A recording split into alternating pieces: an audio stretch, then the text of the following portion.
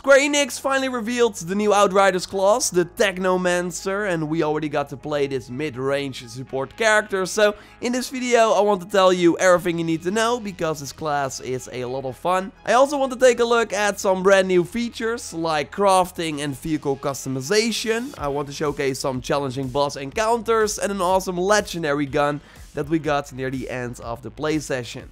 So a lot to talk about. A like on the video would really help the channel out. And let's go. Outriders is one of the games you can win in my August giveaway for a 2020 game of your choice. If you want to participate, just click the link in the pinned comment and be sure you are a subscriber of the channel as well before you enter, and good luck. We can of course collect very powerful weapons in Outriders, but with the Technomancer class you have a skill to temporarily get special guns like a rocket launcher that has multiple rockets that deal quite a lot of damage. Or you can choose to get the minigun that can also take care of enemies rather quickly. You can also use it against bosses to deal a ton of damage and quickly take on the many ads that will also be attacking you.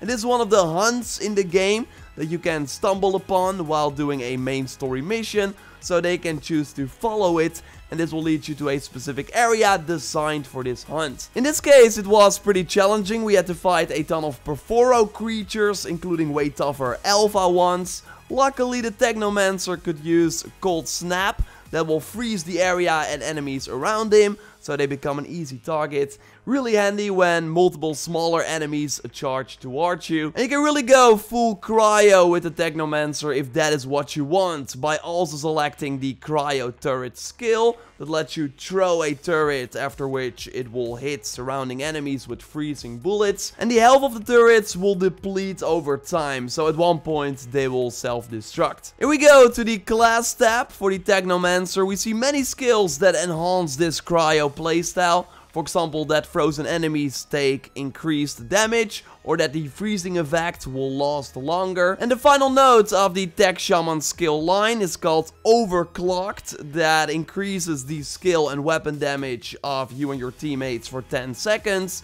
but it also will give you a second chance after dying, resting you for 50% of your health. So that is pretty nuts. Like overall the Technomancer can really be a full-on support, buffing you and other characters, but also healing other players. Every class has its own heal-like ability. For the tanky Devastator you have to be, for example, close to a target to get health back. With the Technomancer you simply get health back for shooting enemies, so once again it's rewarding aggressive play. And on top of that you got the Fixing Wave skill that can heal you and your teammates for 33% of their health, and you can heal your turrets with this too. It has a 26-second cooldown, which is pretty great, and you might also be able to decrease this. So this will be a very important class for many team compositions. And of course, when playing solo, this can be very nice too. Just like the self-revive, of course, because otherwise when playing in solo, you cannot be rest. You can also throw a mine as a Technomancer that deals damage to surrounding enemies and can also interrupt their abilities. And you can see that they are casting something thanks to the bar above their health bar. The pain launcher is even more fun to use and can also interrupt enemies. You just summon this turret next to you that quickly launches multiple rockets towards some targets,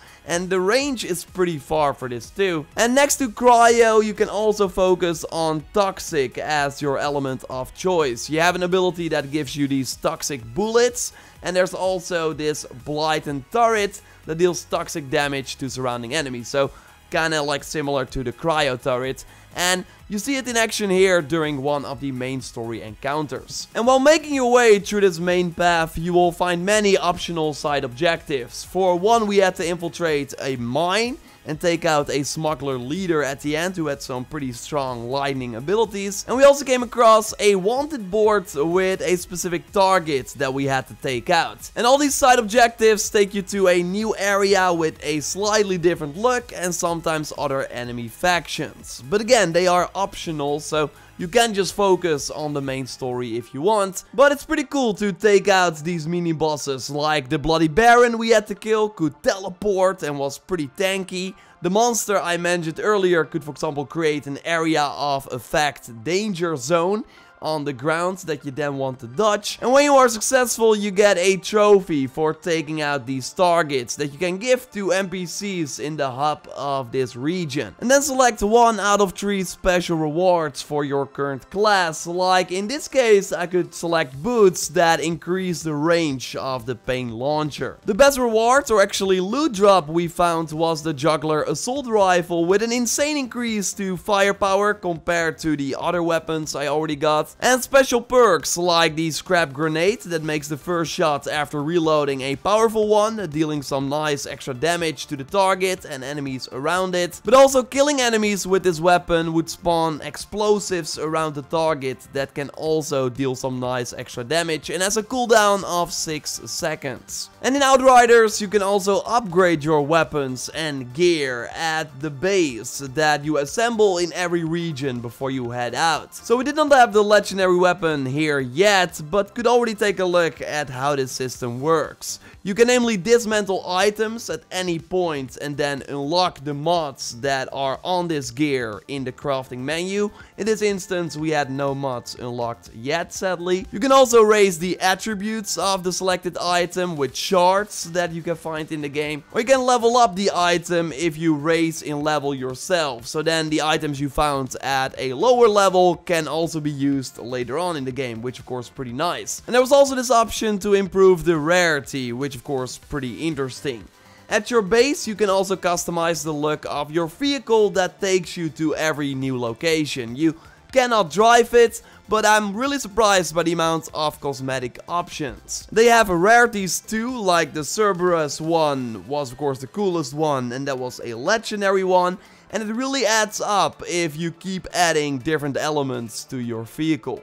Pretty cool, and just another thing you can chase in this game. It was really enjoyable to play a level 30 save and see what the game has to offer later on. And against these bosses, you really have to successfully combine abilities of the other classes. And to then in the end see how much impact a legendary weapon can have is pretty cool. It bodes well for the end game and the build diversity if you can really go and combine armor sets, skills, and weapons. And we will, by the way, learn more about the end game in the next Outriders broadcast that will likely take place in September. The release date is still holiday 2020 for PC, current, and next-gen platforms, so hopefully they give a more specific date soon. I'm still holding my fingers crossed for a delay to early 2021 because this holiday is just insane. But yeah, I will be keeping an eye out and report back when we know more about Outriders. So totally subscribe for more on the game. A like on the video would really help me out. And totally check out my previous Outriders video if you haven't already, on the other classes you can play, activities you can find, and way more. For now though, I will speak to you next time, and goodbye.